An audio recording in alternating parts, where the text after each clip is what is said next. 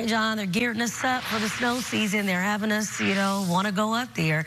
You've been kind of tracking what's happening up at Lake Tahoe and up there. How is the next few days going to be for us? Yeah, good news for travelers is we're not seeing anything. The bad news for our skiers is we're not going to really be adding up a lot of additional snowfall up there. But that's okay because temperatures will remain cold in the Sierra. That means there's not going to be a lot of snow melt either. So we'll get through this busy travel time these next few days. And it looks like early December could add some more snowfall up there. That's not for a week and a half, though. In the meantime, we are dry from the Sierra down to the Bay Area. Nothing going on out there. It is calm and clear all across the region. Now, let's take a zoom out across the rest of the country. Busy travel forecast ahead of us. We do have some snow showers in eastern Washington and Oregon, as well as northwest Montana.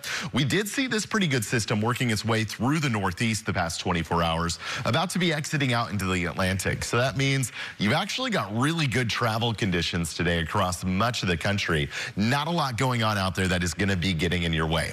As for us back home, we don't have anything going on. It's just mild. It is going to be a nice and calm one today. A few passing clouds that you can see here in Futurecast, but even with those clouds, you're still going to see skies that are plenty bright and a really comfortable afternoon. Tomorrow, nothing but the sunshine as we roll through Thanksgiving itself, and we'll be keeping that sunshine around as we move into Friday to kick off your post-Thanksgiving weekend.